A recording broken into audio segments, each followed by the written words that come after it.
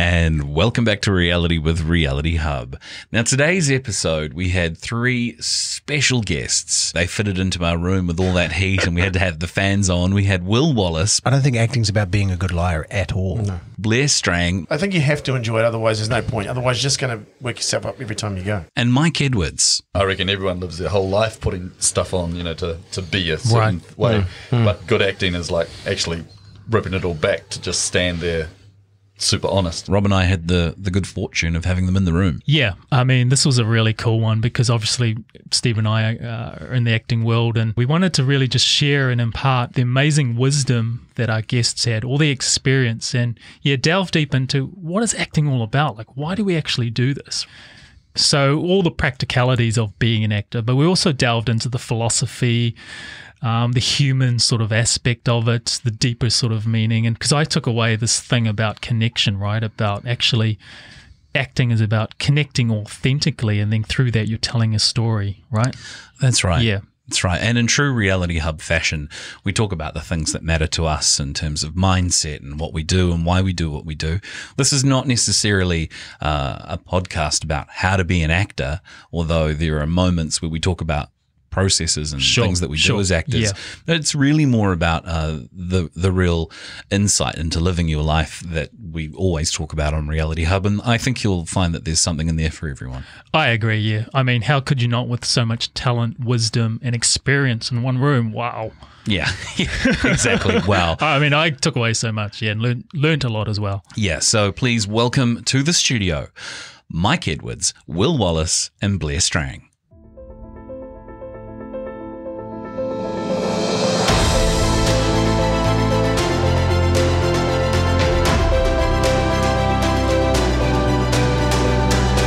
So many Is mics it okay with here. you? Yeah, so many mics here, yeah. We are live Yeah, this is the around the opening. world. Awesome. Well, hey, thanks for coming into the studio, guys. Pleasure. Are we away? Yeah, we're away. We're away. Okay. Thank Are you. you sure we're It's right? as easy as that. Easing our way in. So why are we attracted to acting?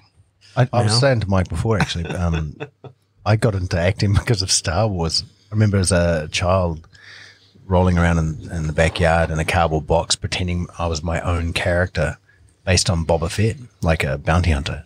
And now there's a TV show literally about the Mandalorians. Good story. Yeah, that's We've cool. got the Star Wars shirt on. Yep. Don't embarrass me too much.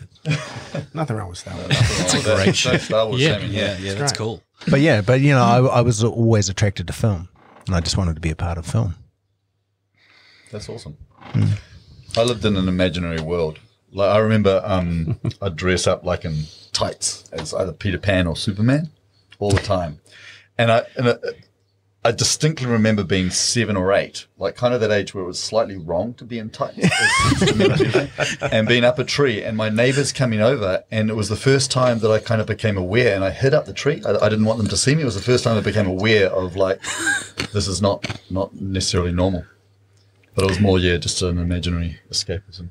Yeah. Wow. That's a bit like That's me. cool. That was the escapism of being another character in another world. Yeah. And- It wasn't about trying to act. And a very active imagination at that point, or more escapism? Nah, super imaginative. Like it was like literally I was there with whatever was going on. I didn't even know acting was a thing. That's what we want every kid to do, though, eh? Is we sort of want every kid to have that childhood where you're free to be imaginative and have fun and play. And some kids don't get it. Well, I think they do, but I think they lose it along the way when they become adults, for sure. Yeah. But I mean, for me, I never forget when I was on stage for the Christmas show, and I got the part of Sultan in Aladdin, and I had to say, you've got 40 days, Aladdin, or whatever, to I can't remember what he'd do at the time, but Bro, you can remember those lines, though. no, but I remember that because There's two films too. the words made sense. Yeah. And when I came out, there was an emotion behind it, and I'd never experienced that. How old were you? I was only like 6. Oh, wow. And then I experienced it, and I thought, actually, that made sense to me. And so every time I was on stage, because I was doing, I did a show every year, every time I spoke, the words that I said made sense, and I understood the intention behind the line. And then just acting made sense more than anything else I've ever done, to be honest. Yeah. So it was kind of that's when I knew that was it. That's really interesting. One of the things that attracts me about acting as an adult is that when I get a great script or a great line of dialogue, it helps me express an idea that I have that I feel like I can't express in my natural self as eloquently. That's exactly right. Yeah. Or In it fact, would be more comfortable. inappropriate to do. Yeah, just feeling more comfortable in something, in another skin, Yeah. to be able to express feelings that you possibly couldn't do as yourself. Totally, yeah. Yeah. Yeah. Yeah, that's nice. It's nice. Yeah, writers are always so much wittier and smarter than me. So it's, Yeah. Yeah. it's a joy to say. other Absolutely. people wit. So what is acting? I've seen you act witty. What was that, Good, Steve? Mike. So what is acting? Is acting storytelling? Is it connecting to emotion? Is it portraying the human emotion? Or is it all those things? I'm so interested to hear what these guys say. So nice. Well, I think it's first and foremost, it's telling the story, and then it's telling that story truthfully, and then I think then comes the character. So if you focus on always keeping the truth of the story, then the acting will follow and the character will follow, and that's what makes it so much fun. Yeah. Because you're telling a story, you're telling a truth that you wouldn't normally probably possibly be involved in. Well, truth, and I think honesty. I think acting's honesty, right? Yeah. Being honest to your own reactions to a situation or a given circumstance that might be foreign to my own, but how I instinctively respond in that moment, and then that portrays the character. Yeah. And I've found the more truthful I am to me and my own reactions, the more other people see a different character. That's exactly right. Yeah. Yeah, it's fun. Yeah, I always like to think of the idea that people have this idea that acting is putting something on, and I reckon everyone lives their whole life putting stuff on, to be a certain way. But good acting is like actually ripping it all back to just stand there, super honest. Yeah. you know, Right. and That's exactly it. Yeah. Yeah. Because people know. I mean, I gather that people know when you're bullshitting, right? When you're faking it. So when you're coming from a truthful place, you have a deeper and more. Yeah. It's all about connecting, right? I think the camera sees it. It's like in film and TV. Like Yeah. the camera is like almost the best lie detector in the world. So if there's not a real connection or something happening, the camera reads it, and then the viewer is going to see that. And one example of that, I think, one of my favorite actors was Philip Seymour Hoffman. Yeah. And every time there was truth to his performance. Now, you look at him and you think, well, there's not really much to you, really, to be honest. But every time his performance is so truthful, so honest, that you just literally couldn't take your eyes off him. And, he was performing in movies with Joaquin and Tom Cruise, and these guys look great, but I just couldn't take my eyes off him because his performance was so truthful, so honest every time. Even if he was super vulnerable, and sometimes the most vulnerable, they're the ones that you kind of warm to the most anyway, because they're often, that's what you feel for the weaker character, so to speak, with the vulnerability. Well, vulnerability is like the universal kind of aspect to everyone.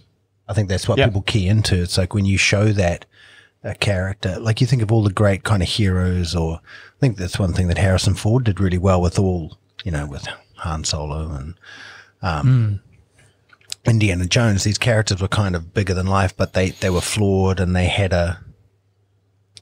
these different aspects to them. Yeah. And there Well, was that's like the mirror that people see. Like if you're brave enough to show your fear, your vulnerability, and your insecurity, the audience goes, "Oh, that's me." Yeah. You know what I mean? Yeah, It's absolutely. humanity. Absolutely. Yeah. Yeah, spot on. Sometimes you hear people say, I think people who don't really understand, they say, "Oh, you're an actor. You play roles. So you must be really good at lying. Oh you my must God. be. Yeah. You must be I am really the good worst at liar. pulling the wool over my eyes. How can I trust you? You're an actor."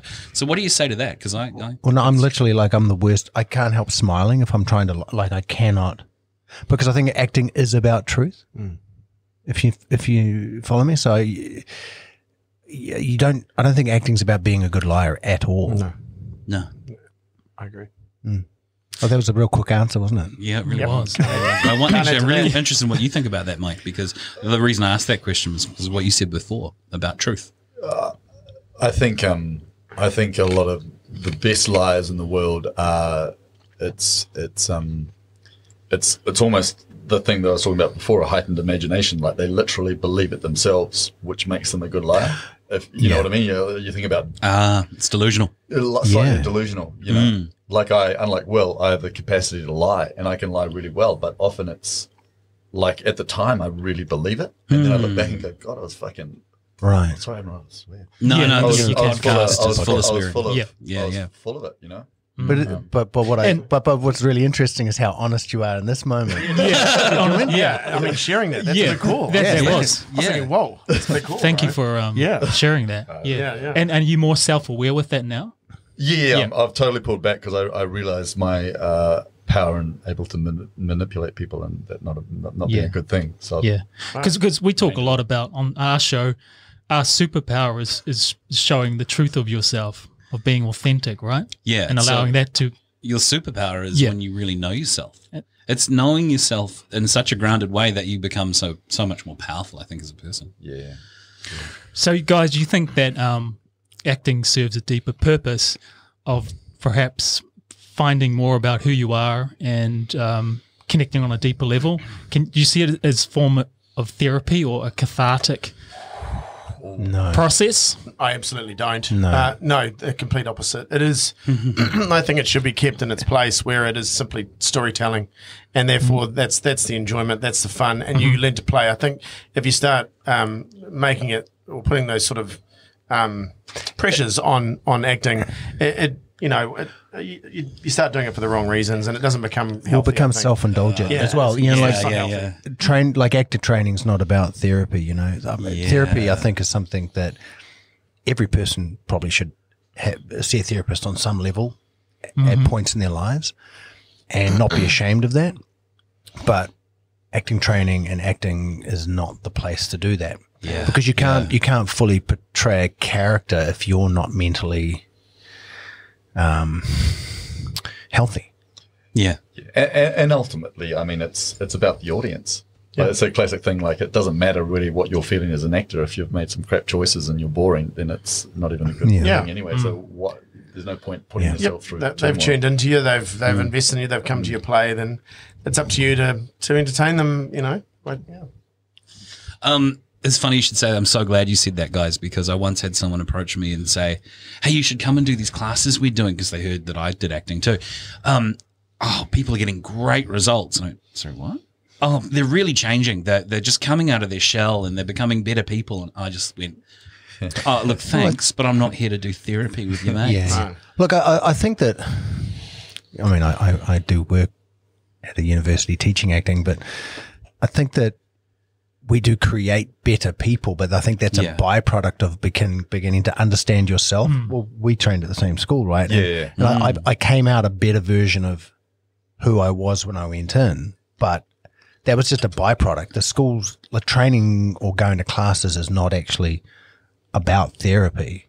That's right. You do get to understand yourself, but that's not really the purpose. That's right. I mean, life teaches you about yourself anyway. Maybe therapy is the wrong word. I think what you were saying about coming out as a better version, because you grow in confidence, you grow in certain skill sets as a development. Well, yeah. Would that be a byproduct? Yeah, that's definitely a byproduct. But, I wouldn't... I mean, empathy is a big one you grow in. Yeah. Absolutely. Because you have to put yourself in or imagine a situation that maybe wouldn't be you or because you're dealing with a range of human emotions. Absolutely. So you need to be able to tap into those in order to actually be real and you have to understand and understand them, right? Yeah. The given circumstance. So let's talk about the motivation of why people become actors. And although you guys have clearly genuine joy and love for it, I think you see other people trying to do something and they may be coming to it from a perspective that's I don't know, maybe they just want to be famous, maybe they like the idea of what that would be like. And I'd love for you guys to talk more about everything that entails. But to kick off with, are actors out there trying to become actors because they're smitten with a story and they want to express that, or is there something else? There'd be so many reasons. Like, thered be a bunch of people. Like, I remember being 20 and wanting to become famous. I remember that. I remember seeing seeing this guy on Shorty and going, fuck, you know, that jealousy you have at 24 going, oh, why, you know. Why him? Why him? Yeah. I'm still asking.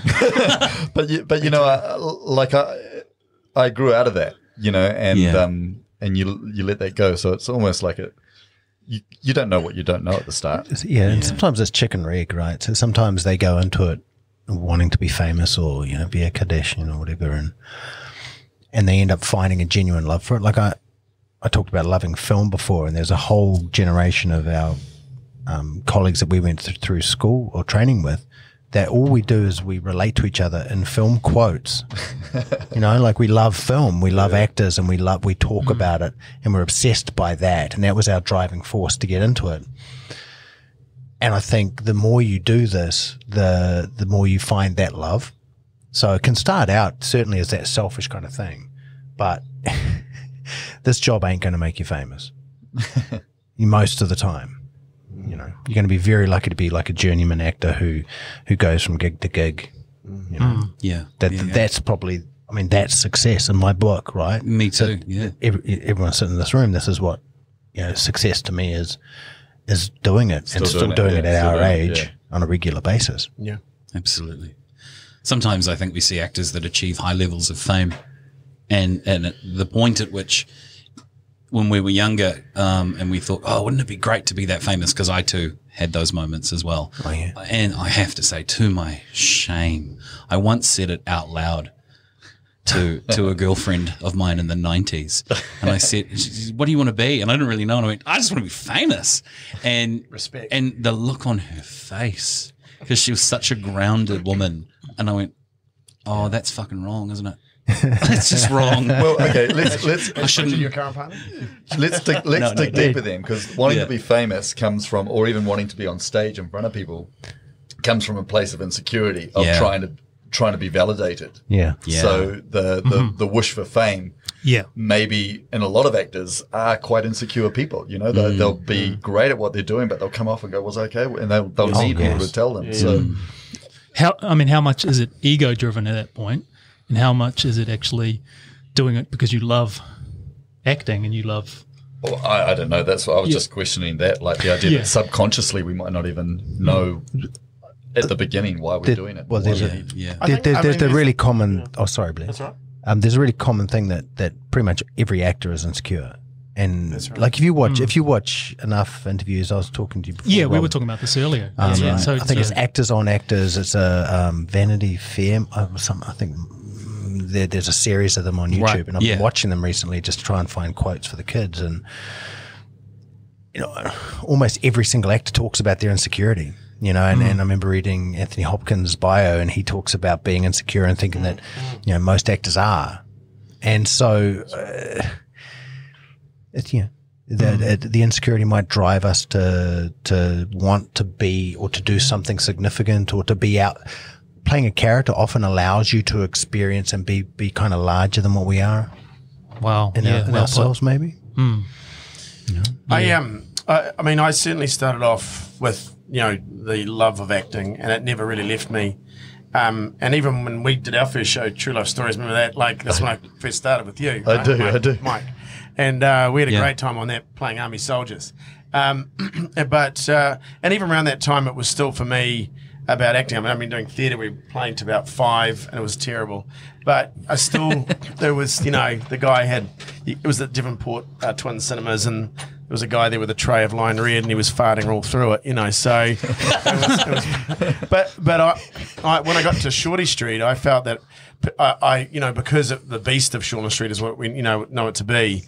You, particularly at that age, I felt that it shifted from that to it became ego driven, but because of the nature of that beast. Yeah. And it wasn't until there was a couple of things where it changed for me was with Stuart Deviney's class, where he taught us about detaching your ego, and then of course leaving Shortland Street and finding out what 100% rejection is when you go to audition for about 3 years. How old were you at Shortland Street? I was We finished True Life, and then You were straight on. straight on. You would So have been 22 or something. 22, like that. yeah, we're 22. What a great age to you get guys caught up in a day. did True Life Stories as well, because I did an episode of that as well. Did you? Jess Hobbs directed the episode, who's now directing The Crown. I know, Amazing. isn't she? Yeah. Amazing. Killing Yeah. it. Who was directing us? I can't remember the guy. It was a guy, I forget his name. That's I'll right. have a think about it. Mike was the lead, and I was his best friend. Charlie DeSales. That's right, Charlie. Sells, You still seem very proud of that. Yeah, and I no. was his best friend. Yeah.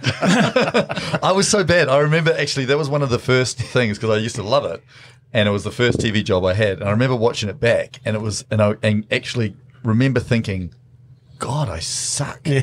Like just trying and pushing too hard, and it was that made me want to go to drama school. Right. Yeah. Because I thought I don't know how to do this. It's horrible watching yourself the first time on television. It's absolutely awful. Absolutely, there's no question about it. You're often your worst critic, but the first time because you don't have the technique. You're over the top. Everything is too big. I mean, my first block on Shauna Street. I remember I watched it with Angela Dotchin in the little viewing room. She was sitting on the couch. I walked in. I said, "Oh, sorry, I was going to watch some of my stuff." She goes, "That's okay. Let's watch together." I went, "Oh, God, okay." So she'd been on for a couple of years, and I started watching it, and I literally went, "No," because I got such a shock. Jumped over the back of the couch, and she said, "It's all right. It's all right. No, we'll just look. Let's go through it." It was. I thought I'm fired. I'm fired. God. So, look, I'm gonna say that I think acting is important to humanity because it's such a part of the stories we see on television and theatre, and if we go right back to perhaps tribal times where we might imagine that someone would hold a story to a group of people around a campfire. It's important in the way that we talk to each other as communities. There's a theory that going to the cinema, right, that the flicker of the projector on the screen is a similar to the flicker of a flame in a campfire. So we get this collective experience. We go to a theatre, we sit down, and we watch. And it harps back to a time when someone would tell a story around a campfire. That's cool. I've never heard that. I like it. It seems to Makes flicker sense, at the though. same rate per second or something, doesn't it? Yeah. It's because it's hypnotic, right? Excuse me. Yeah. Will, about that question of seeing yourself in rushes and stuff. You once told me if you could go back and tell yourself something in time, it would be to take notice of what you were learning. Do you mind telling us that? I've actually got that question for you later, but it just came up now. So just so I did this actor training in the 90s with a woman called Vicky Nutzes. And she would record 2 cameras on each actor, and you're meant to go home and watch it every week. You'd bring your VHS tape back in those days, and she'd put it in your record, and you'd go home and watch it and come back the next week. Well, I never watched them because I hated watching myself. But if I would say something to myself now, I'd be like, watch them. And because I'd have learnt much faster. That's right. Go through the pain. Go through the pain. You've got to rip the Band-Aid. You've got to watch yourself. You've got to watch yourself. Yep. Yeah, and It's the only way. but because we see ourselves and we go, oh, I look nothing like Brad Pitt. Or whoever you idolize, right? It's like, because our eyes are drawn to all our flaws that we look at in the mirror. But you got to remember that when people are watching us, when I say us, the screen, they're not looking at the flaws. No. They're looking at the character or they're looking at whatever. So we see all the bad points. We don't see the good points. And you've got to start training yourself to see the good points and also see the bad points and get rid of those too. Because Blair, you mentioned that we're often our own worst critic, right? That's right. But it's also very important, as you're sharing, that you need to actually watch yourself because that's your craft. You need to actually Just to follow on from that. And see what works. Yeah. Sorry. After that, that incident with Angela Dotchin, I literally did force myself to watch because I knew that, I needed to do that. Yeah. And I knew, like one of the scenes, for example, was a kissing scene, and it just looked like it was just me leaning forward with my head, and it just didn't look like sexy at all. So I said, I've got to do a good on-screen kissing scene, otherwise I'm literally going to be fired. Plenty of practice on that, right? So I literally he came to me. I literally practiced on myself in the mirror. Right. I'm not joking. There you I go, actually folks. did it. Acting tip 101. Because I thought if I could see myself do it and lean in with my body, then I can actually. So I was literally kissing it sounds. True story. It sounds. I'm a dad's place. It sounds awkward and real. terrible, It's but real. but often the way the position of a camera Sure. or the way things are, Like if you watch, if you watch Shorters, this is a great. You know, by the way, like I think Short on the Street is like the Olympics of acting. Like the speed at which you work, it requires a huge amount of skill to be any level of good on the show. Like it's incredible. It's a great show considering how fast it's shot, right? And but if you watch when people going for the kiss, the experienced ones, they go and they tilt their head and they go in camera side, right? They get the camera. Yeah. Because they understand the position, you know? Yeah. And and Mike's laughing because he does it. He's like, he knows exactly where he's a camera slut. All right. Well, speaking of Shortland Street and fame, because it's something that it leads to a lot of notoriety and trouble. Trouble. Have you seen people handle fame well or poorly? And really interesting sort of stories about me that. both. It's actually, I've got a question on that one for you later, actually. That's right. You can answer it if you like. Do you mean just general fame or do you mean like just Have you Shorters in seen particular? fellow actors really fuck that up or actually really do it well? I've seen people, and I think we do it when we're young. There's a thing that happens when you're on the telly, especially in New Zealand, right? While you're on, everyone loves you and you get all the invites and everything's really cool.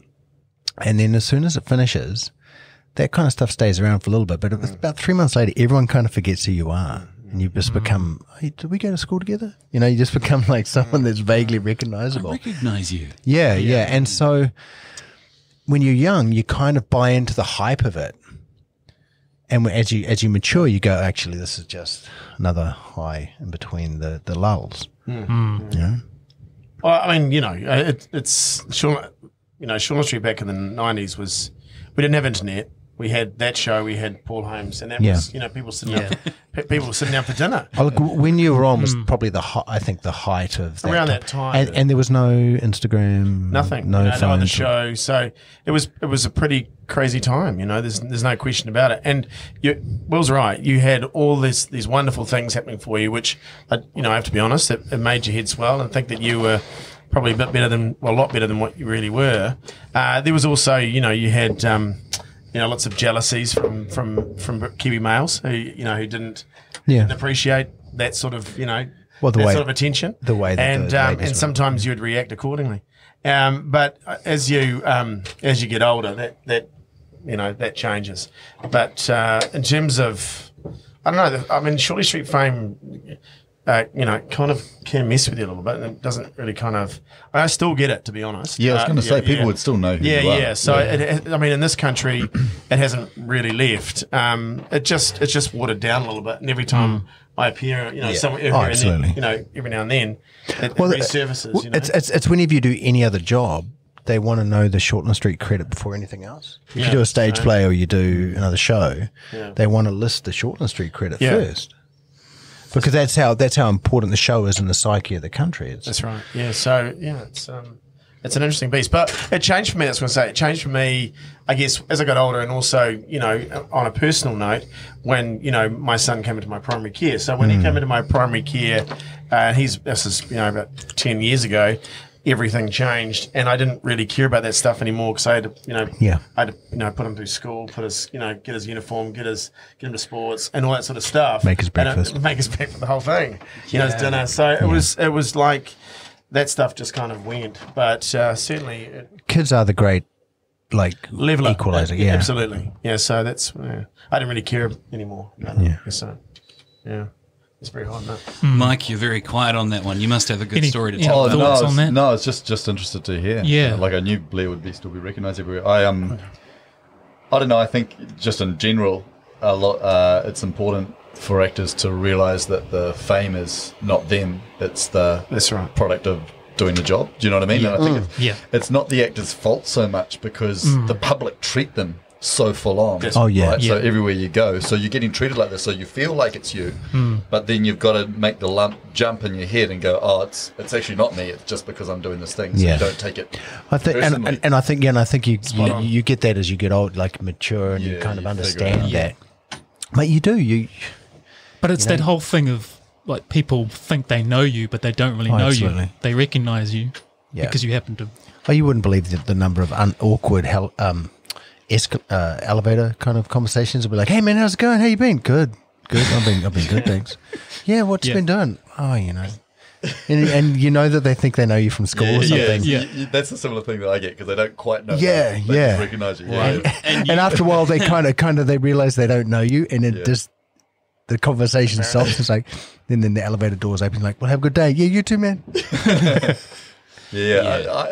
I do quite like the when they believe the story, like because I was obviously the villain. So I remember a lady giving me a croissant once at a bakery and just going, "You are a horrible man." Yeah. And she gave it to me, and to be fair, you'd take that all day long as opposed to someone going, "You're a shit actor." Good point. Now you may want to cut this out or not, but it's endoscopy when they stick a camera in a private part of your body to have a look around. Yeah. I was getting one of those once for a general kind of look around, and I was lying down. It's not a particularly kind of fun thing to be having. You used to work and in there front was of the camera. there was a female assistant there, and just as it was happening, she went, "I really love Step Dave." And I just I was like, I'm really happy. So, could you not have talked about that at this time? Well, can you open the door for some ventilation? It's such a hot little studio, this one. Yeah, that's cool. Look, I'm going to jump straight to a question I had for Blair later. Okay. And because it's about this and seeing as we were talking about it. And I've been around you when you get recognised and you handle it really well. Even as these people, days. Yeah, right. Even as people interrupt your night out. And I know because I've been having nights out with you and friends and they come and go, "Oh, hey, bro." And they want to spend time with you. And I sort of step back and I go, But then I've kind of watched you do it so many times. And I just am amazed how you handle it so well. And I can't imagine a time you've ever handled it badly. Because I see you're so practiced at it. Why do you do that? Why do you handle it so well, mate? My attitude's changed a lot towards it. One, because, back in the old days when I was younger, I probably, I did probably think I was God's gift, to be honest, particularly with that amount of attention.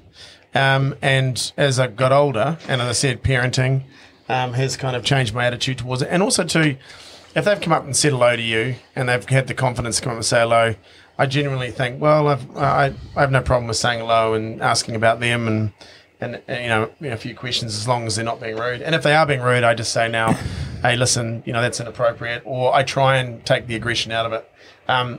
Back in the old days, when I tended to, if someone came at me pretty hard, I'd have to go back just as hard, which didn't do me any favours, to be honest. So, so you've gotten good at it through trial and error. Yeah, and some pretty public embarrassing moments. So, and not only that, it's more. To be honest, it's being a parent. It's being a full-time parent, focusing on my son, and that's all I really cared about. And because that happened, everything else kind of changed for me. How I treat people as well, and so. Most of the time, I have no problem with people coming to say hello. I kind of say, well, it's nice you've said hello. It's really cool. Blair, do you think there's an aspect of it that, like when they recognise you, it actually, there's a bit of joy in their life from it. And it's like, we don't have much, but actually there's the little bit of joy you can spread. Yeah, if they've been, as I said, if they've had the confidence enough, even if they've had a few, to come up and say hi, then absolutely. Just in thinking about that, it's one of the things I often wish that everyone had a chance to experience. Like when you've got a little bit of celebrity, everyone just treats you a little bit nicer. Yeah. Like, you know how you go to a dairy and people are flat, or you go to a bar and people are flat. When you have a little bit, everyone's on their best behaviour. And right. I wish everyone got to experience, because you get to experience a really good side of humanity. Like everyone just being awesome. It's like Christmas all the time. Yeah. Chris Hobbs used to call it the magic powers. The spray on. Remember the spray on Frank? As soon as he'd fly in from LA and the air hostess say, "Oh, you're that guy from Shauna Street," he goes, "Magic powers." I love Chris so much. Okay, look, I do want to know though if you see hierarchies of egos on set, like from the different positions that people hold. that whole working environment, which we see in ordinary offices and stuff, where, you know, there's the top dog. I think it exists on set too, does it? Do you mean within acting or within like the Probably whole crew? between the whole combination. I don't think so. I think most of the people I get to work with are all like how everyone in this room is right now. Like everyone's really genuinely wanting to have a good time. It's like anything. There's the assholes in every job, right? And there are a few people, but they don't tend to get as much work. But you had a good time on Ladies' Night, didn't you? We'll talk about that. Oh, Blair Strang. You go to this. Blair Strang. Blair Strang. What does that mean? Yeah. Tell us more. What does that mean? Tell me more. No, you don't have to. You don't. I don't even know what you're talking about. Yeah, okay. You know, the only, When I got in trouble when we were rehearsing. Yeah. yeah, I was going Oh. to say the only people that I can think of that were really full on were American people that are coming down that were leading their shows down That's here. so Actually, you're 100% right on that. You play the minor roles for these guys, Yeah. or guest roles for these guys, and there is a real sense of entitlement. Yeah, they are wankers. I was going to bring that up. That's so I thought it might be an interesting. American thing more Absolutely. so than a local Yeah. Kiwi, New Zealand film. Yeah. Wow. Like, I don't want to name names, obviously, No, of but course. like I don't know whether it's their industry and the way Americans have to fight for their position and really assert their dominance in the world, which we don't kind of have within our culture. You know, Yeah. we don't have a I am kind of situation. Well, we're all competing for the same jobs all the time, right? Especially as we get older. Now I'm in the over 40s, and you audition against the guys we looked up. Just you and I left, bro. Just you and me, boy. We're slowly cutting it. But you know what I mean? Like we don't. Kiwis in general downplay, you know, whereas Americans really put themselves. Yeah. And so when they're stars, like I remember, there's been two that I can think of that were just extreme, like complaining about the size of their Right, trailers, yeah. kind of styles. Yeah. I mean, it's that kind of thing, right? Too many yellow M&Ms. Yeah. I But agree with then you work with other like massive. I worked with Tommy Lee Jones on this film, right? And he didn't tolerate fools, but he ate lunch with us every day. He sat down at the table. He was congenial. Like he was a good guy, true, and he's true. a massive star. You know, like it's not across the board. But I've worked with guys like what you're talking about, where Kiefer Sutherland was the same. He was a real good guy. awesome dude, right? Yeah. Yeah. But so, you know, who knows? Yeah. But then I guess they're only fighting for what's in their contract, maybe, or what they're used to. And we're used to our system and the way we work, and it's a real collaborative art form here. We all work together with the crew, with everyone, to make the best product we can. I think everyone's pretty reasonable in this country. Yeah. I haven't come across anyone that I've kind Well, to use a business term, a corporate term in terms of hierarchy, it seems to me, tell me if you agree, that being on set in New Zealand and New Zealand productions, and probably because we're such a small country and everyone knows everyone, Yes. that the hierarchy is what you might call in a business sense a flat hierarchy. There might be someone who's in charge, but it's just one person and you're one reporting stage from that one person. You don't have to feed up through it. It's like they'll talk to you because it's flat. And that's really nice. That's Is right. that egalitarian or something? I'm not Yeah, sure. egalitarian. That's right. Yeah. Yep. Big words there, guy. We try to use the Mike big and I got words confused. on Reality Hub. Yeah, so I want to bring it back right to the very beginning with the casting process, the audition process. So what do you guys think about the whole audition process? Any tips, anything you do special, or any sort of routines you go through, or is it just, I mean, we almost have different preparations. I have a question. Do you guys enjoy auditions? Yeah, that's I a really do. good question. I do now, yeah. I do. I love them, and I think you have to change your mindset about that. You've got to. You've actually, there was a period there, particularly after Shirley Street. Before Shirley Street, I had no fear, because I had nothing to lose. Yeah. After Shirley Street, lots of fear, lots of desperation, And something to prove, and right? and it was. I just couldn't get anything, and I know it was because Shirley Street, but it just wasn't happening for me. And then when it was actually Stephen Lovett. When he kind of Stephen, I think, is one of the actors of his generation too. he He's absolutely phenomenal. is. But I just think the way he said that, just you're getting an opportunity to perform. enjoy it. I know it can feel like a sterile environment, but enjoy it. And as soon as I change that shift, and as soon as you walk out, it's gone. Yeah. All of a sudden, things started changing a little bit. Yeah. So I think I think you have to enjoy it. Otherwise, there's no point. Otherwise, you're just going to work yourself up every time you go. Yeah. It's a waste of time. What do you want to say? Yeah, what about you, Mike? I think Steve mentioned to me that you might have some kind of insight and wisdom of how. I've got no wisdom, mate. You do, Mike. Do you want to know? Do you want the question I've got for you for later? Okay, because I think this speaks to this. Okay, you said something to me recently. I had the pleasure of working with you on set, and you said to me something about auditions, which really opened my mind. Okay, I'll say talk about auditions. It might be the same thing. I don't know. Okay. I recently there were two things that I figured with auditions, and the first was it was a realization that the part was mine to lose rather than one to win.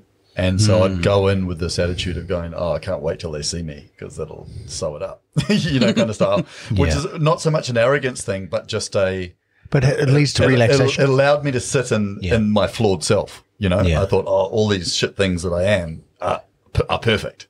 If that makes sense. Yeah, yeah. And the next thing that I'd started doing, which really works, and was taking time. So, like, I'd go in and I used to go in and I'd go hi and I'd try and be nice, because you try and be nice to people and go, hey, having a good day and talk and stuff. And then they go in action and you say your first line. Whereas now I go in and I just carry, because our job is just to do the role. So I'll go in and I'll just carry whatever I'm carrying for the audition. Then they'll go in action and I'll just take the time that I need and even make up a few lines before I even start. Because once they say action, it's yours. And as soon as I gave it that time to have the space, it just changed heaps. Yeah, that's great. That's great. Wow. No, that's true. I agree Thanks with for you. sharing that. Yeah, again. thank It's you. really nice. Yeah, I think a lot of people will get a lot out of that. And I think I remember having conversations with actors that be like, that casting agent hates me or blah blah blah. And I'm like, Right. they're not going to waste a 15-minute slot, which is really valuable in their day. There's a certain amount of budget that they've got to cast a few days to bring people in. They're not going to bring someone in they don't like or don't respect, Good point. And it's such a good thing to say that it is ours to lose, because whenever you walk into that room, they want you to be the one. Yeah. They're not they're not waiting for you to so walk in and go, yeah. I fucking hope he sucks. Yeah. That's right. That's right. But actors think that, there's like, Which is bizarre, right? You're already part of the 20 people who are there today being Oh, considered absolutely. for the role. That's You're right. in the top 20. Yeah. Yeah. No, Blair, you Well, got we're anything also like winning by attrition, though, There's only a few of us. yeah. why? It's not 20 anymore. I love that If they just saying. keep staying overseas, it'd be great as well. Yeah. If any of those people that I was competing with in the early thousands come back, I'm screwed. But I'm hanging in there for dear life. Perseverance. Yeah. Okay. What do people getting into the industry fail to understand? I think that it's a marathon and not a sprint. I think that they think everything's going to happen fast, and that what you need to, and for there are a few people like that young guy doing Riverdale. Oh, yeah.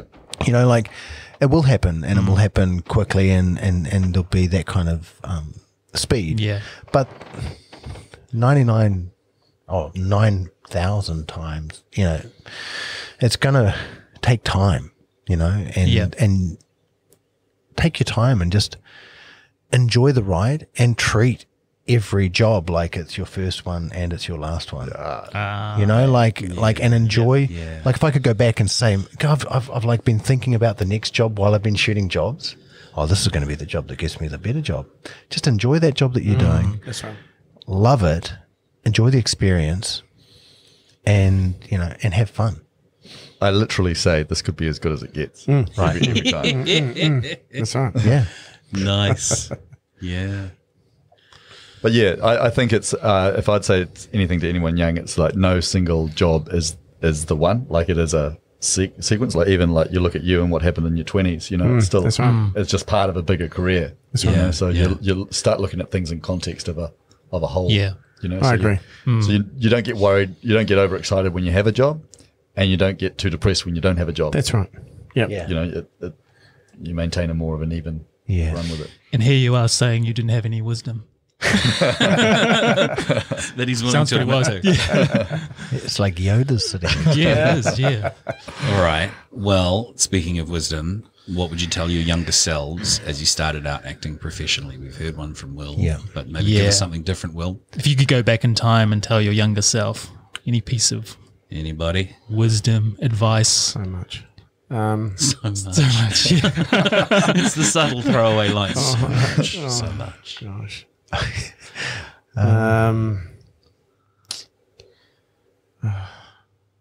If I could say one thing to my younger self, particularly about 2 years into Shaun Street, I'd probably like to go back and probably slap him hard across the face and just give him a check and just say, just put a cap on that ego. That's what I'd probably say to him, because it can get away with you when the intentions. I mean, I've always loved acting since I was a kid, and it's always been about acting. But that was a strange time for so many reasons. And if I could do one thing, I probably. But then again, in saying that, had I not gone through that, I wouldn't Be the person you are. Yeah. I wouldn't be. Yeah. I was just thinking about to say that. Yeah, we were all thinking it. Yeah. If you hadn't had those experiences, you wouldn't have this That's right. wisdom, would you? Yeah. Yeah. Yeah. Yeah. Mike, what would you say? I was a bad actor because I was too concerned about what people thought. Yeah. And I was trying too hard to be something I wasn't. And I think it was around kind of 10 years in, like early 30s, that I went, be authentic and live in your flaws. Yeah. And Nice. and owning that idea, and then not trying to worry if people would judge you. Because I've made so many mistakes in acting and in life that I just started sitting in kind of who I was. And if I could get my 20-year-old self there, that would be cool. That's cool. Wow, that's awesome. Yeah, I could say that too. I like that. I live by a mantra now that is prepare like your life depends on it, Oh, that's cool. and then do it like you don't give a shit. You know, like I wish I could go back and give myself that then. You know, like just to do the work, work harder than. The ethic I have now is greater than 5 years ago, which was greater than 5 years before that. You know, I wish I could take the ethic back now to then, when I was young, and prepare as well as I do now, but also just let it go. Let it go, You've done the prep, get in there, just enjoy it. Play. It's play. It's what kids do natural, right? Yeah. They do. Yeah. All right. How do you handle rejection? You know, when people talk to you, like people who don't work in the industry, and they're like, one of the things I say is, imagine being an accountant where every week you go for a job interview twice a week, and they turn you down 9 times out of 10 based on what you look like. Human resources, get them on the phone. This is wrong. You know what I mean? Like that. And then they go, that acting thing might be quite hard. You know, like Because let's face it, through all of our careers, our journey, there's been a lot of misses, right? A lot of misses. Way more than wins. Yeah. Way more than wins. So, if you're getting 1 in 10, you're doing really well. Oh, yeah. and I know as we are now, we've handled it a whole lot better. I mean, you mentioned, Mike, about being authentic and embracing your flaws.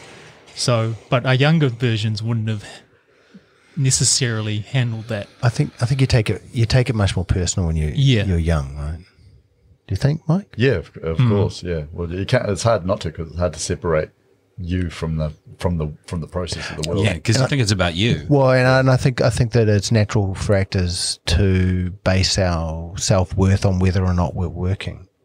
Oh, I know. Like when we catch up, Yeah, what that's are you right. what are you working What on? are you working on? Yeah. Yeah, well, like often when I'm asking, what have you been up to? I'm not actually asking about acting because I don't like talking about it. Because if I'm working, I don't want to talk like, hey, I'm working and you're not. You know what I mean? Or if they're working, I'm not. That's not the conversation you want to be having. So is there a perception that there's not enough work out there? A perception. Perception. I don't know. Because it all swings and roundabouts, Yeah, right? like I think it's a reality, to be honest. Yeah. But I have noticed a significant shift in the last couple of years in terms of the volume of projects, and I think that's more to do with streaming services that have come on board, web series. So I think there is a change, and I mean, I was even saying to some of the young actors, on Head High, I said,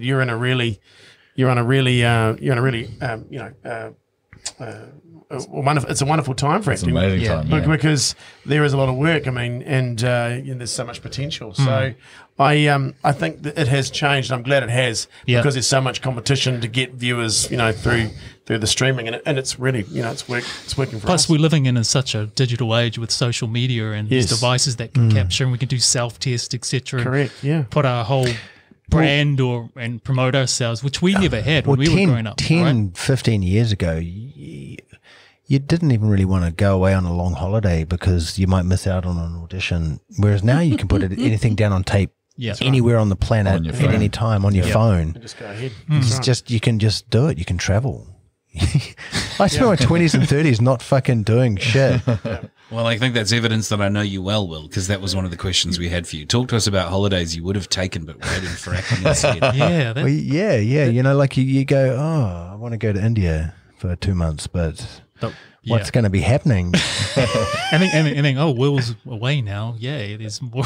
There's more work. There's more work for the other guys. Taking one out of the equation. Yeah. Well, I mean, following on from that, actors are actually moving out of Auckland. For example, you look at Matt Whelan. He doesn't even live here, and he's getting a lot of work. And he doesn't. You don't have to, and but everything's so close now. The world's so close. I mean, Dino Gorman was telling me the role that he got, playing Kirk Douglas. Yeah. He says he wasn't getting, a lot of work here in New Zealand, and he said he literally put a self-tape, from his home, cop, sent it over to LA, and bomb.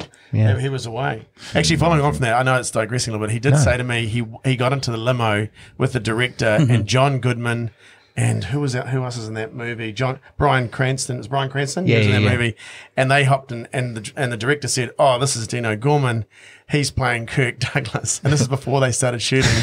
So they started doing their Kirk Douglas impersonations, like John Goodman and Bryan Cranston. And he just said it was horrendous because they were so good. It was their culture. No. And he was like, oh my God, what am I doing? They're going to recast, it was it was a good story. One of those moments. Which actually brings up a question. Has the lure of going to LA or going to Australia or going further afield, has that ever come up on the radar? I went up and lived in LA for a while, and I really I love America. We were talking before. I love America. Yeah, I love Disney, and I love The Expanse. There's so many good things. There's so many bad things too, but there's so many great things about the place. But I really didn't enjoy living in LA, and I was like, no, I'd much rather live in New Zealand. And now the time's changed so much that we can audition here. We don't have to live up there. Right. It's a bit of a different time. But the lures. But I put it this way: if I was a sprinter, I'd want to race against the best athletes in the world. And if you're working in Hollywood or you're working in that system, you're working with the best people all the time. Yeah. So that's the way I look at it. You want to be over there, and I'd love to work in Australia or England or wherever. But everyone's wanting to get to Hollywood. Yeah. No, Yeah. I had kids, so it kind of changed my plan. Right. I would have gone for sure. And I think once Ali grows up, I'm pretty keen to go at that 55, 60-year-old age. Like Alan Dale. Because our show reels are pretty good here. Yeah. We got a bunch of American shows and stuff, and you go up there. It's not like we have work. And all the Kiwi shit. I remember doing a meeting in LA with the head of casting at Fox TV or something, and he was like, why haven't I seen you before? And this is great. Your reel's great. And I was like, well, I live in a foreign country. It's like, that's why you haven't seen me. But we get this great experience here, and we get to do this great work, and then we can, like you say, we can take that over. Yeah, I think we're lucky here. We do get to work on bigger shows. We do without having to move. I was going to go too. I was going to go after ladies' night when we did that, and so I thought, good time to go, right? Blair really wants to. You really want to talk about ladies' night. So, but I was going over with Chris and he. But I was the same as Mike. Like. Well, I went over there with him. That's when we met. Yeah, that's right. And I just I had Steele come into my care, my son, and that was it. So everything changed. Australia, not really a desire for me. The reason for that, as a Māori actor, I don't think they offer a lot for Indigenous actors, and I think the roles that they provide for people with darker skin are poor, and they don't know how to write for them. And I did give Australia a go back in 2000, and one of the things, and I know it's changed, it's a long time ago, and one of the things that the agent said to me, and I'll say it, this guy called Mark Morris, he said, because you're brown, you won't get a lot of work in this country. And he literally came out and said it. Well, I had, Katrina sitting there and, because you're, blonde hair, blue eyes, you're going to be fine. And it made me feel really terrible. And I thought, well, Australia's not really my country. It's not really my culture. I'm not prepared to fight for it. Sure. So I just thought I'm going home, and that was it. So I had no real desire. And with Australia, I don't see much has changed, to be quite honest. Funny you should mention that, because in recent times I've heard the exact same story. Yeah. In fact, I was speaking to Craig about it. Yeah. Craig, and I shared the story with him, and he said, no, not much has changed. And I remember even Jay Lagaya saying that when he was in Water Rats, he just was a glorified Tonto rather than, actually having a storyline. Right. You go, wow, look, I see a dead person on the beach. Okay, let's go with all the white characters and give them the storyline. So that's because and also they just don't know how to write. So Australia, no. I would have loved. I'd like to do what Mike was suggesting. Go over Me, mate. And maybe 5 years. give it a go. 5 years. Give that a crack. Maybe we could all go over and do like the Golden Boys, like the Golden Girls, like those old guys all flatting together or something. Can I say one more thing? So I stayed back for Steele, and Steele said, and then, that was the choice I made and made the sacrifice. And he goes, Dad, when he got a little bit older, around about 18, he said, why don't you give LA a crack? And I went, thanks, man. Thanks, Thanks, son. man. Stayed for you, paid private school fees. Do you feel like we're getting there? We're getting there here now with the types of roles we're writing and the substance of the work that we're doing here. Oh no, I think New Zealand's. I think New Zealand's done significant work in terms of looking after different cultures. Yeah. There can always be improvement. Sometimes I actually feel a little embarrassed. I think there's a big swing because there's a pressure to have Indigenous. But I think New Zealand they're doing pretty good. Yeah, I think if a pendulum swings, it's going to that's swing, and then it's going to, hopefully it settles in that space where everything's represented, right? Well, everything now, as you know, is the renaissance of strong female characters. Yeah. Which I'm happy for you to talk about. Will, what's your feeling on that, mate? I think it's awesome. Yeah, great. I don't know why you asked me that. I don't know. I thought you might tone. say something misogynist or something like that. Right? Yeah, because I'm known for my misogyny. No. Is the networking side of acting, is that prevalent in New Zealand, or is that more of a LA kind of thing? Yeah, it's not a part of my world, so I can't comment on that. In fact, I found when I stopped networking, I got work, to be honest. I don't even know how to network. There are those people that they're like really naturally. Oh, So I'm just moving away from the mic. They're like naturally good. I think I'm socially awkward, and I don't know. I can talk to people that I know really well. Sure. But I go into a thing like a network, and I don't. I don't want to get a job because I know someone. I want to get a job because I'm the right actor for that role, and they like my work. I think it's more of an American thing. I was told by an actor that, well, over in LA, it's 80% business and 20% show. So it's more. Wow, imagine having that as a... Yeah, that might be just his particular, experience, but it was definitely, if you were driven and you have that ambition, you sort of got to make it work, create, build the relationships, etc., etc. I think that speaks to the difference, doesn't it, between New Zealand and the US? And of course, there's different paths, that you can take. How do you do that if you're introverted? That's right. How do you get? Well, yeah. Because it's that's I don't know. That would be just so hard. I'd find it would be. so I mean, I've never felt comfortable with that. No. Myself. No, and I can't remember myself. It's a topic, right? Yeah. And we were putting down our questions, and you had that story about how Anthony had said that to you. Yeah. That always stuck in my mind. Yeah, because the LA was just such a competitive market and environment. And you had to get, you had to start. Who said that to you? Anthony Ray. Oh, yeah. yeah. Anthony Ray When he- Parker. Anthony Ray. Ray. The only person with a voice deeper than yours. Yeah. So, Anthony. but he was specifically talking about Hollywood Yeah. and LA and networking there. And but what I did learn was that 80% of the time, if someone says, "Hey, let's keep in touch, we'll call you," they don't. So Yeah. So Yeah. yeah. So it's establishing real connections, obviously. Yeah, what I Yeah. found, one of the things I didn't like when I was living up there The was falseness. yeah, well, everyone's really nice to you for the first period when they kind of meet you because they're trying to work out what they can kind of get from you, and then when they realize they Sussing can't you out a little bit. get something from you, then they're worried about what you're trying to get from them. And I think as Kiwis we go up because as Kiwi we're like, hey man, how's it going? You want to meet someone, you just want to meet them on a level playing field. And I remember we played poker with this group of people for like 3 months. And I remember they were great to start with. And then we just kind of meeting up and playing poker. We weren't really doing much socially. And it was about nearly 3 months in.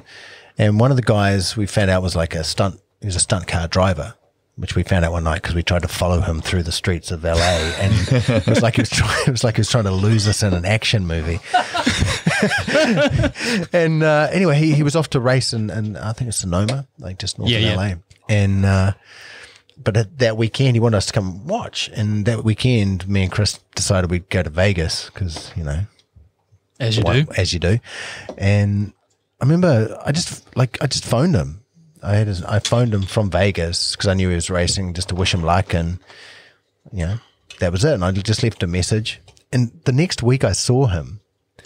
He had literally tears in his eyes, and he thanked me for calling him. I was the only one who phoned him. Right. Wow. And since then we're still great mates now, right? And it's like you have to kind of cross this bridge to get into like a deeper friendship with people there because everyone's trying to kind of use everyone. Yeah. So again, They've got their armor and their walls up and their protection mechanisms. It's here's Will who's genuine and actually. Well, they don't understand it. Yeah, they don't understand kind of our culture is this. So we don't have that same competitive nature. Yeah. I think we are competitive, but I think we're kind of supportive competitive. That's right. Yeah, I agree. We all want to be the best and we want each other to be the best, but we're not going to be the best by putting someone else down. By pushing. No. Yeah. That's right. Yeah, it's really something to be proud of, as Kiwis. I think so. Which is almost the opposite of tall poppy. So let's talk about money and survival, because it can be really tough for actors, and I don't think people know that. How far do you go before you draw the line on this thing called acting? If you've ever had a drought, do you know what I mean? Before you go, okay, just going to settle down with a solid job now for a while. Or if you've ever had moments in your life like that where you had to just take time out because acting, as they say, wasn't paying the bills. And then, of course, it can be totally the opposite. Blair? Yep. Well, I'll go back to Ladies' Night because that's kind of I don't know why that's coming up so much, but I think maybe Mike, do you want to remount Ladies' Night with me and Blair? We could do a good ladies' night. We do a great. we could do a Ladies' Night. Maybe you guys could do a survey and see if we should do it. Great idea. Yeah. I am actually doing it. At Centre Point at the end of next year. I know. Are you really? Yeah. So who's doing it with I me? need a year. Shall I come Royce, down? no. And he knows you. I know you told me stories about you and him at Showboys, so I know that you. I know, and it was funny because we just did Shaun Street the musical down in Palm, and they talked us into doing it. And he said, "Mate, I'm 50 next year. I'm 50 next year." I know so that's what he said to me. Anyway, I said, "Well, mate, I'm 48, so what?" Anyway, so back to finances. After Ladies' Night in 2004. I decided, I'm going to be an actor and full time, and I don't care, and I'll just sit out and wait for work, and it got really tough. Like I just couldn't afford to, I was eating to my savings. Got very depressed because I was trying to live this cafe lifestyle to try and wait for stuff. I did that after it would have been at least the whole year, and it got to a point where I thought, nah, this can't continue. It was very depressing, and I just couldn't survive. So, and it was funny. I went back into focus on something else, which was law, and ironically, that's when work started coming back. When I put my energy into something else. But and I remember Mike was doing, I know Will had his business, Mike was doing personal training and some real estate as well. And you just can't live off it here, unfortunately. I mean, I'd love to, but you can't. I mean, people can make careers by doing other things, I suppose, with writing, directing, all that sort of stuff. But even that, I think you have to have something, particularly if you have children. And here's the other thing. I think by doing those things, it actually makes you a better performer, better actor, because you're back in the world living a real life, I suppose, with people and experiencing real things. So when you come back to play a role, you've got more depth, there's more richness to your performance, because you can make a character more truthful and more three-dimensional because of the experiences you've had. Yeah, I agree with everything you said there. Sometimes you can be in that acting bubble. That's right. You are removed from the kind of reality That's right. of other people's worlds and lives. Because it is, being on set or being on stage, it is quite a surreal environment. Yeah, I think when we were talking outside before we came in, Mike, I was talking about the people that we know and all our friends now. Like, everyone's really hyper motivated. And I knew when I was younger, I knew about, there was a whole lot of actors who they go on the dole and they wouldn't do anything. There was I'm just going to act, But I've never been that way. Like, I've always had to work and do other things while I'm doing it, because I can't sit around. It's not in my DNA just to sit around and do nothing. And so I don't know if that leads to success, but I think Blair's right. Like, when you're doing something productive, you're a better version of yourself, and you're in a better space, so the work will come. Yeah. And we have droughts. I've had a big drought this year, but it's just the way it's been. And so, but you go through these cycles, and you go through these changes of age. There's a period. I remember when I switched from my 20s to my 30s, I had this drought because I didn't look like I was in my 20s, and I didn't look like I was in my 30s. And so I was uncastable. That sounds like a new film, Uncastable. The Uncastables. The Uncastables. That's their superpowers. That's a good idea. They will never be cast, no matter what they do.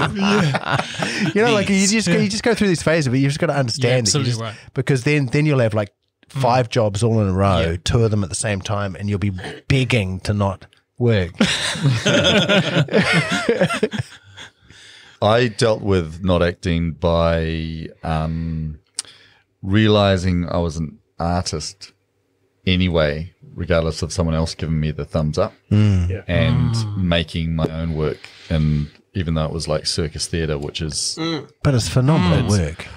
Well, it's just an outleash for, and so by driving my own stuff, suddenly after 6 years of that, I started to realize when I get cast in something, it was like, oh, bonus, rather than waiting the whole time, Right. So, But that actually harks back to those great actors and those older actors who were part of theatre companies in the States, they'd go and do the Hollywood film, and then they go back to their theatre company. Willem Dafoe and I think Tim Robbins, and they were different parts of different companies, but they go back to their kind of roots. Yeah. Going back to theatre is great. Like, I mean, in a month's time, I'm going down to Invercargill to do Macbeth with the Southland. It's a pro-am, and it's going to be outdoors. Yeah. And, Wow. But like, it's given me a chance to do that role, which I never do, and like, just keep doing the stuff. You keep doing it. Absolutely. That'll be great. Invercargill. When are you doing that? January. Awesome. January, Might February. come down and see They'll you look there. after you. They'll look after you. Oh, I'm looking forward to the blue cod. Yeah. The blue cod. Is that Bluff Oyster season down there? January? I hope so. I hope so. Yeah. Well, we're down to our last few questions for each individual, and we had 3 each. I think we now have 2 each left. Mike, you're up first. Ooh. Yeah. I mean, looking back at one of your, as one of your worst mistakes or failures, not that everything. Why is this question for Mike? Because he doesn't have many, that's why. Failures.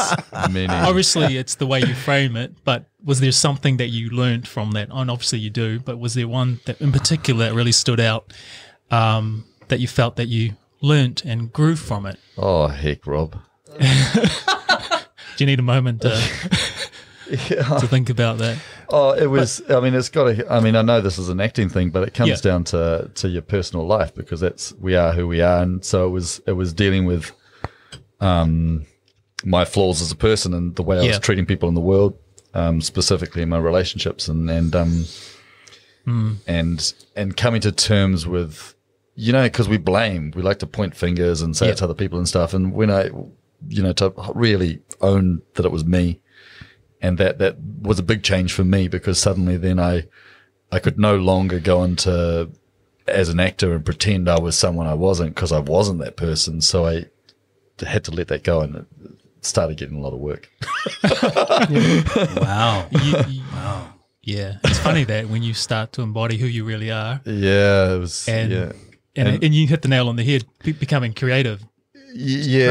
And I think being brave enough Yeah. to expose the dark sides of myself, like being on screen and going, I can be this passive aggressive, and I can be this much of a cock, and I'm not afraid to show you this on screen. Yeah. And like, I'd have actors that I was working with, especially on Shorty, like wanting to not work with me because they didn't like me so much, and just kind of sitting in that and going, okay, this is my world. And I just actually, rather than fighting it or trying to befriend, going, okay, cool. Yeah. Wow. That takes balls. Yeah. I don't know. Well, I just, Yeah. Because I think on some level we all want to be likable. And to embrace that is tremendous. isn't But it? yeah, I don't know. Like, I think if you know yourself really well, right, and if you know, like, maybe 20 years now I've known you, Mike. Like, I've always thought you're a good guy, right? And I think when you're a good person, no matter, what you were talking about before, darker shades, we all have darker shades, right? I think when you're a good person, you are, you're not afraid to show all those dark sides, because you're not that person. You know that that's not who you are. Whereas I think people who are an arsehole, I know a few actors who are arseholes. Who? We'll list them in a minute. It's just in the show notes. But you mean, like, they struggle to play those darker characters and sit in those darker characters because I know who you mean. they don't actually want the world to know that about themselves. Whereas when you're a good person, it's like, I love playing arseholes. Yeah. Like, I love it because I don't do it in my real life. You get to express these parts of, I think it in real life, but like, I get to express these parts of me that aren't real, and you go for it. Because I think, revealing your true self, you become more vulnerable, right? For all your good stuff, but also all your bad stuff. yeah. Yeah. Absolutely. It's truth. Yeah. You've got to It's allow truth. the truth of those darker places out. You show the ugly. So the ugly. I was going to do that. I was going to show the ugly. You can trademark that if you want. Show the ugly. You guys could make some t-shirts. Actually, that's not a bad great idea. idea. Rob. Let's The do that. Uncastables. Reality That's Hub. a t-shirt. The Show the ugly. Uncastables. Show the ugly. I've got The another question. Uncastables. Another question for you, Mike. Fire will kind of fire doesn't go off. Mike, what are the most important qualities in an actor? Just authenticity. That's all I'd say with that, and imagination. Yeah. Yeah. Good answer. Good answer. I'm not guys adding can to add that. That was perfect, man. Well, but maybe. This better be good. I mean, what can I say on top of that? To be honest, someone who can learn their lines. Turn up and do the job. Turn up on That's time. learning the lines. Don't bump actually, into the furniture. I mean, that's a big. But no, maybe listening. And And not have their process getting in the way of your process. You worked with actors who are just like, look, I know that you need to do this to prep, but this is not helping me. Could you stop screaming? Could you stop screaming at me? that stuff. And all stuff. The one particular actress that was doing this one time at that, and he says, "I am the one, and the me. I'm the one, the me," and I'm sitting there going, "I don't tell you who that actress was." And anyway, I mean, like, don't take it too seriously. I think the more you relax, the better you are in terms of putting on a good performance. That's what I think, personally. All right, Blair, next set of questions are for you. Yeah. We know that you also work as a lawyer. Oh, right. Can you speak to what you And a see very other, fine lawyer at that. a very fine family lawyer indeed. Can you speak to what you see other actors doing right or wrong with financial survival? I know we talked about this earlier, but do you have any other take on that? Well, that's an interesting question you've asked me with in relation to the law. Well, Stephen obviously thinks law I'm a has something Pisces. to do with accounts. You're earning money. Isn't that what lawyers do? They just print money. No, I mean, to be fair, you've sorted out a balance there where if there are periods of time where you're not acting, you have another thing to do. And Yes. I don't care what it is, but you have another thing to do. Yep. And we talk to that extent, but can you see anything that actors are doing right or wrong in that regard when it comes to another thing to do if they're without work? I mean, actually, well, like from my experience, I can't. I mean, most people that I know, present company included, they've had careers and jobs outside the pure acting jobs, and have been quite successful in them. And I think we've learned that because we have to. There's not many people. Well, I suppose Johnny Lee, but like he saves well, and he was always working. But I mean. If you ask Johnny how much he's been working, Yeah, he'll tell you he hasn't. He has but been working. He works more than I anything. think Kiwis are pretty good, to be honest. I haven't seen any major disasters. I guess the one disaster would probably, and I say this because I love him. He was on Shorty Street for a significant period of time, big icon, and but his financial issues were public. They came. It was very public. Couple of bankruptcies, and he wears them and owns them. And I think. That was probably the worst case scenario, but he went to Shorty Street at a very, very young age and didn't have those adult mentors to lead him to, have some sort of financial stability. But most actors, I think, that I knew, it was my peers and my age, they were pretty good. And actually the young ones coming through, they're even better. They're really solid, they're sharp, they know what they're doing. As actors or as survivalists? Both. So both, Yeah. but being able to support themselves to do, what we love.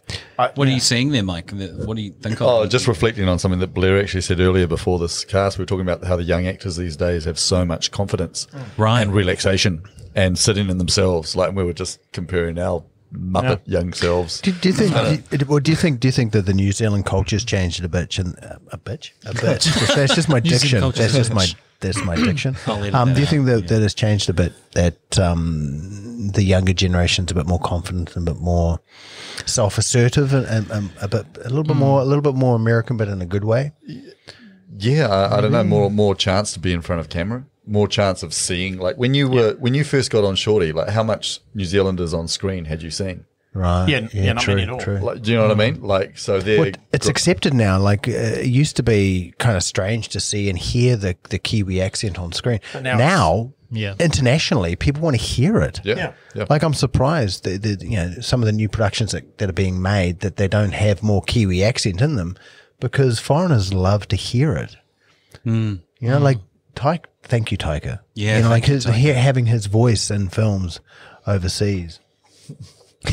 Like so great. and It's great. Yeah. oh shit. I don't think they have any fear And Jermaine at all. Clement. And I think, and I can only speak from watching Steel. He because of the internet, because of their exposure to the world through the internet, they don't have the same insecurities that we have. In fact, they're much more confident.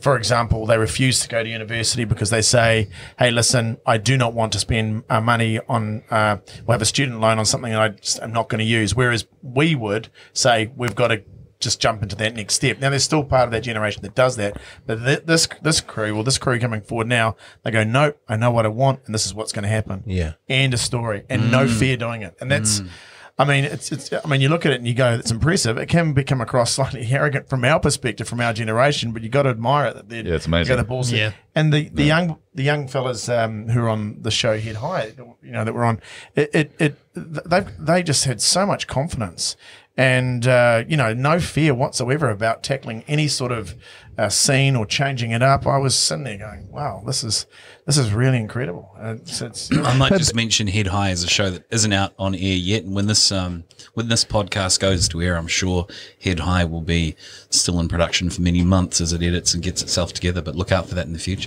Yeah. Do you think are we doing a little bit of that thing of how the generation above us like looked at our music and went, these guys listen to like music that isn't as good? Are we looking back thinking that this generation of younger people are more confident when actually if you looked at our generation when we were that age, maybe we're just looking back at thinking that we were way more insecure and way more less confident than we actually were? You mean we're looking at it with older eyes? And we're Yeah. Do you know what I mean? Yeah, I do. Well, possibly, but possibly. The landscape has changed. How old's Steele? He's Yeah. 22, Changed, yeah. so Yeah, he's yeah. right in the pocket of those boys coming through. Yeah. And I noticed distinct similarities between those young actors and Steele's attitude, and I was like, "Yep, okay." So it's similar. The other thing too is they haven't. I guess I don't think they've really ever suffered anything, if that makes sense. I don't even think. Are you talking about the whole entitlement kind of? I think that there is a sense of that. Yeah, I mean, I've certainly noticed an arrogance from that generation. Yeah. And I'm not saying they're a rude generation. It's just Well, you think about when we were young, or, a little while ago, Christmas was 4 gifts, like there wasn't the warehouse and there wasn't cheap, action figures. And, like we didn't get everything handed to us that like my kids benefit so greatly from us being able to afford. Maybe I don't know if I've stepped up from an income bracket that my parents had, but I do feel like those kind of tangible kind of gift things, and the society's a bit kind of. Is it easier than when we were kids? Was it a little bit harder or less? I think they see we never got exposed to the world. I think that's the significant difference. Do you think it's the connection of Facebook and? I think it is. Absolutely. All those platforms are. Steele was on YouTube all the way through his teens. He would show me things. He'd say, "Look, this was happening over in such and such place. Right. It's now going viral. Yeah. All the kids are following it." And it's just the access to the world, which we didn't have, Absolutely, which makes yeah. them more confident Yeah. because they see things sooner than what we did. Well, we had 2 TV channels. Yeah, I think the internet has changed that generation significantly. Yeah. My daughter's 19 and she is boss. Yeah. As. Yeah. Yeah, right. Unbelievable. So you know what I'm talking about, right? Yeah. Absolutely. Yeah. Another question for you, Blair. Is there a genre or form you wouldn't want to be in as an actor? I wouldn't want to be in. Yeah. Musical theatre? I tell you, I did that Shauna Street the musical. Like it was a lot of fun in the end, but oh my god, I haven't done a musical since the 90s, and yeah, you can go. Anyway, Will is laughing so hard. He just dribbled a bit. Yeah. It was certainly a challenge. There's no question about that. So thank God I was playing Horny Gilberto had no emotion whatsoever. You have a great voice, by the way. Thanks, Blair. man. Yeah, you do. But you can't seem dance for to say that with reverence, actually. Ladies night. You really do. I mean, we laugh about it because that's one genre I wouldn't ever want to be in, but and I have no skill in either. But you say it with reverence because you can appreciate how hard it is too. It was hard, and it was combining all of it together, and not used to it and stuff like that. And when you've got solos and and hadn't done it for a long time, then you got someone who's with you like Roy Snow who just comes in and knows music. It was horrible. It was like it took me like hours to learn this. I can appreciate the skill level of the triple threat, right? Like the ability to sing, dance, act, and the triple threat. Roy was so good. Like, but we got there in the end. But I wouldn't say musical theatre. I don't think there's any genre that I wouldn't take on. Okay. No, there is one. Which it just scares the living. It's theatre sports. I can't. Oh, really? Oh, really? I can't handle it. No. Improv. Okay, so flip that on its head. What's the genre you would most want to do if you could? If you just, I'd like to do that. Comedy. Always Comedy. Yeah. Always comedy. Love comedy. I thought you were going to say superhero. No, comedy. Okay. Yeah. A superhero a genre. I think, I thought you asked me about superheroes. Are we going to that conversation? no, Okay, 'cause that's different. That's different level stuff, isn't it? I guess when I say genre, I guess Nick Western action. Oh, okay. But comedy. Oh, okay. Yeah. Okay. Well, Because you've done tons of comedy. okay. Well, Okay, so something drama, much like Sopranos or something like that, of course. Like Godfather, that sort of stuff. So you want to get that filthy narco the narco stuff, moustache? I love I love the way that Sopranos, they could, they ate pasta. They were strong alpha anti-heroes, and they were just the characters were pretty disgusting if you got down to it, but they were there was something they're flawed. They're flawed human beings. Yeah. I loved it. Guys, open floor on that one. Genre. My film CV, like I've done a lot of TV, but I haven't done many films, and it reads like the lowlights of all these people's careers. Like it was Kiefer Sutherland came down. He's not even he doesn't even have it on his IMDb anymore. This other girl, it didn't even go to a movie. It went to a DVD, I think. So I would actually just love to get a break and work in film. Right. I don't any genre. You just take anything. I've never made it. I've made one sort of low budget zombie film, which was super fun. Oh yeah. Down in Dunedin, So just one where the superstar keeps it on his IMDb would be good. Yeah. that people want to watch. I'd be interested in the speed of that and, seeing what that is. I think the two hardest genres are horror and comedy. I think horror, the belief in the given circumstance, that fear, like, you think of the great horrors, just we buy that those characters are just in that amount of peril, right? And comedy, I think the timing and the wit is a next level kind of experience. So, I mean, yeah, that'd be pretty cool. Well, yeah. You had a question for me. Yeah, because I want to finish on you, mate. When young actors, should I? Is it? I'm going to edit that out. That's going. Yeah. So 127. Get that time code. Edit out. Finish on Will. I didn't say anything. That was Mike's reaction to your question. Yep, it was. Many people have wanted to end on me. And it ain't going to happen there, Steve. Well, as a teacher of acting, what are young actors doing wrong and right these days in the audition process? In the audition process? Yeah. Oh, that's really specific. I think young actors, they need to learn to make interesting choices. Yeah, and make a choice that's watchable, that fulfills the character but is really specific to who they are. I think a lot of the theatre training, I understand the principle of bringing you back to your neutral, right? Like we train at the same school, so you understand, like we used to do lots of training to kind of get rid of your natural tics. But our natural tics are actually what are going to get us the work. So the thing about film and television is the ability to go, okay, I know I have these idiosyncrasies. Thank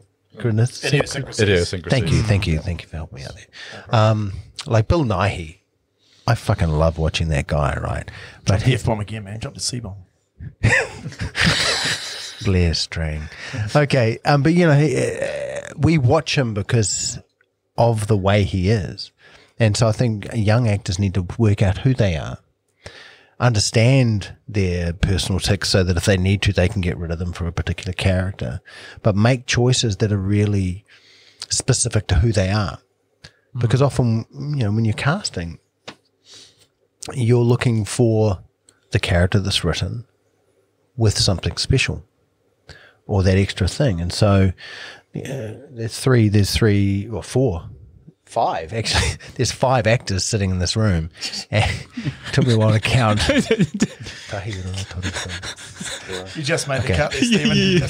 Just made the nest. Thanks, bro. Thanks. So like each one of us are going to look at a script.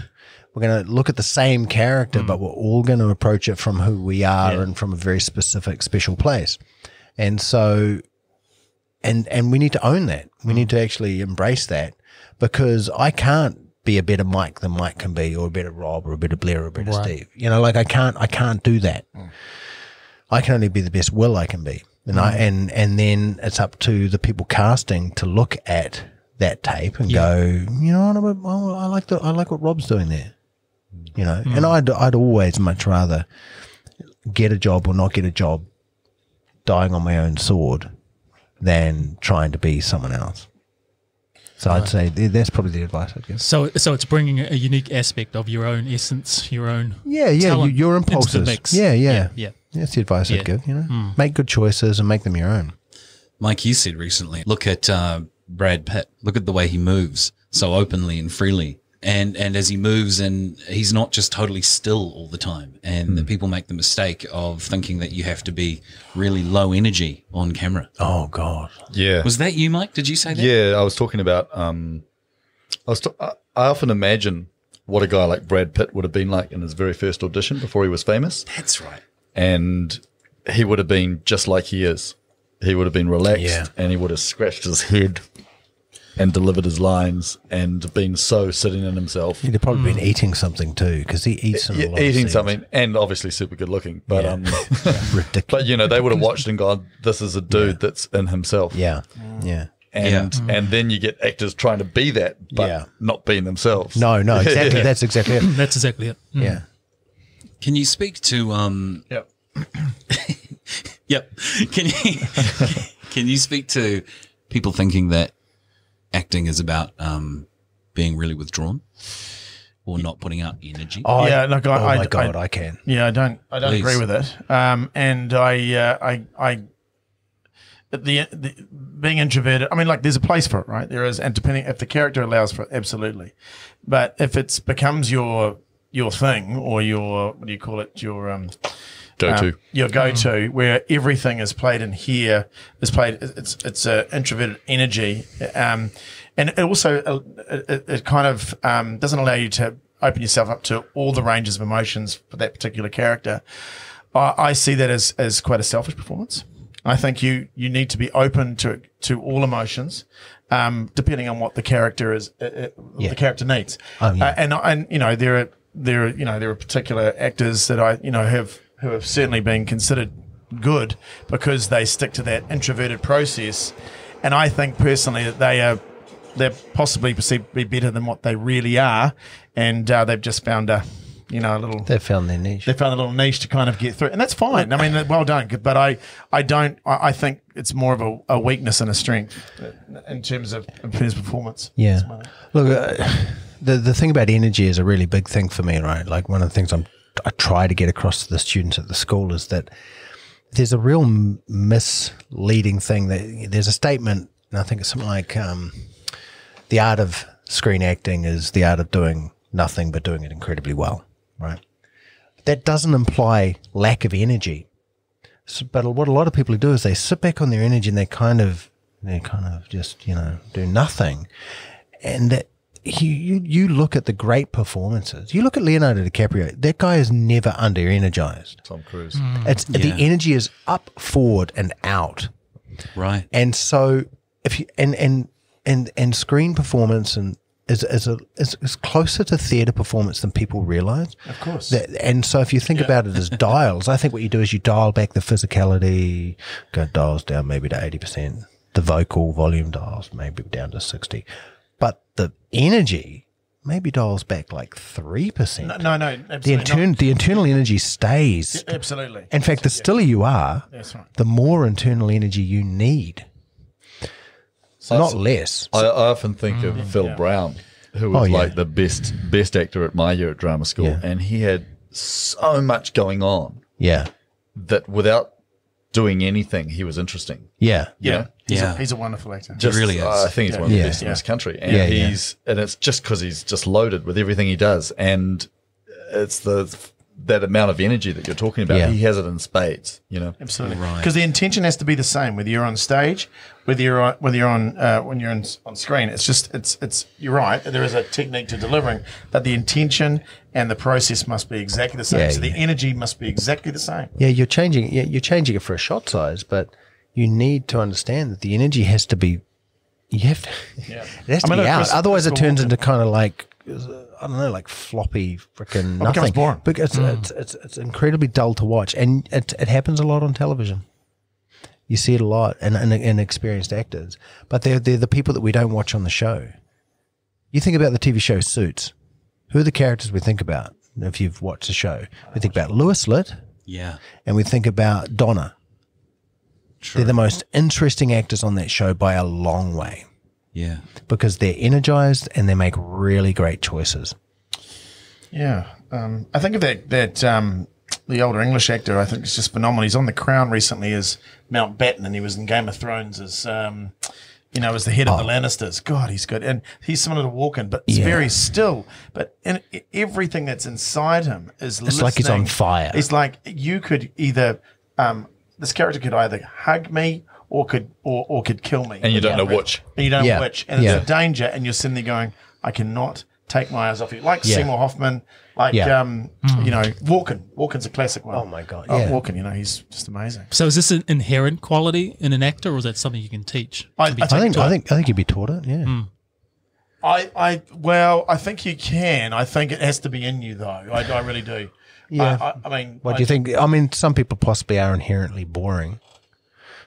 Well, But I think you that can sense if you of- think the sense about of danger. But if you think about the energy that people have at a party when they're on fire, when you're in your true self, maybe you've had a couple of drinks, and like you're there. Yeah. That energy, Yeah, you can tap into it. you can tap into Yeah. that energy. Yeah. Or when you've had a really great day, or you've had a gym workout, and you're just firing, or whatever that energy is, it's in there somewhere. But I don't know if you can. I don't know if you can teach good impulses, no, I don't think so. like good choices. Like Yeah. sometimes some people are just naturals at it. Your talent is your choice. Oh my God, Ray! Yeah. That's burned. That's Talent burned is into my. Raymond Hawthorne used to say that all the time. didn't he? Yeah. Which is cool. I think it's completely right. Well, It goes and back to that that's thing also of that's actually a Stella Adler yeah, quote. it goes back to that thing of not indulging. So it doesn't matter what you're going through; it's your choice about it. Yeah, That's the message. absolutely. It's the audience. Well, and like you were talking before about actors selfishly kind of sitting in an emotion or emoting. It's not about that. It's much more interesting to watch a character in conflict, or a character trying not to cry, holding back or fighting those urges. Or listening. And listening, just responding truthfully in a given circumstance. I'm doing too much talking. I'll be quiet now. I'll have another beer. Guys, it has truly been a pleasure having you in the Reality Hub studios today. Can't thank you enough. And Pleasure, man. Yeah. It's actually been really cool. is there anything anyone wants to add before we sign off for the Any episode? closing comments, thoughts? I'd say thank you for having us. That's been really nice. It's been a great chat. Yeah. Thoroughly enjoyed it. It's been like Thank you being very much. It's been like being at a cafe, just having a chat. Next Friday. yeah, exactly. What are we talking about next Friday? Well, guys, thanks for listening, and subscribe, rate, review, follow us on Instagram. What was that second word you said? There was a rate. Rate. Yeah, Good, because it Review. sounded. Shall I say that again? Say that again, mate. All right, guys, thanks for listening. Subscribe, rate, and review, and we'll see you at realityhub.love and on next week's episode. He's good at this. Yes. Because it sounded. That was so fun. I liked hearing what you guys were talking about. That's so good. Everyone listening to you guys. Yeah.